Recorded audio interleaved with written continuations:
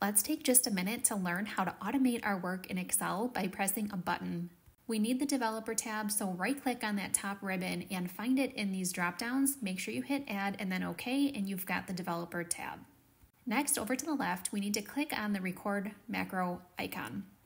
Let's name it something logical. Most of the time, you're going to find you need underscores. You can't use spaces in these types of things, so let's just add those to be safe and hit OK. Next, everything you do is being recorded, so we want to format the heading. You can make this bold. Let's turn it a gray, and then we can change the font size. You can insert charts. You can do whatever you want, but we're just going to keep this example simple. We're going to expand those columns, and then let's turn this to currency and remove 2 decimals.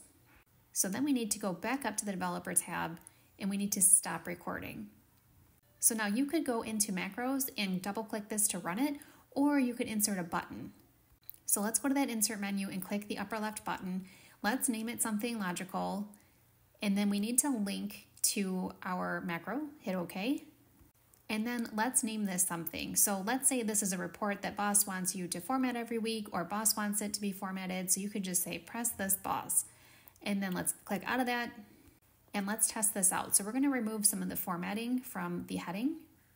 So we're just going to unbold it and remove the fill. And then let's go press our button.